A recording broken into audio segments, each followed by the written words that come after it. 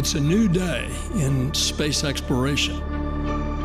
As we sail on this new cosmic sea, there's so much to learn. There's so much to be excited about. American companies will soon land payloads on the moon for the first time. These missions are really challenging and risky. They're going to help us conduct new science. Artemis is different from anything humanity has ever embarked on before. And we will discover life-saving, earth-changing science and technology along the way.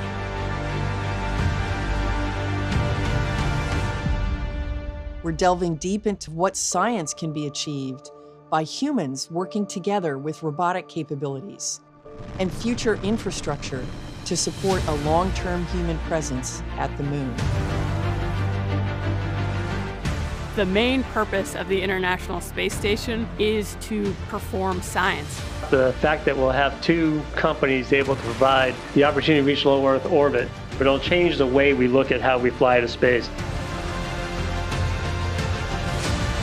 The more we learn about the Earth and the more we understand the processes that affect it, the better we can plan for the future. The needle-nose jet, the X-59, it will revolutionize the aviation industry.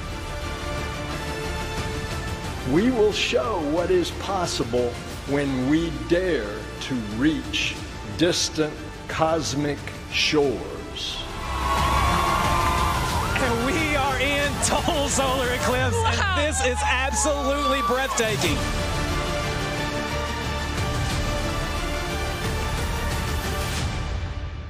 Onward and upward.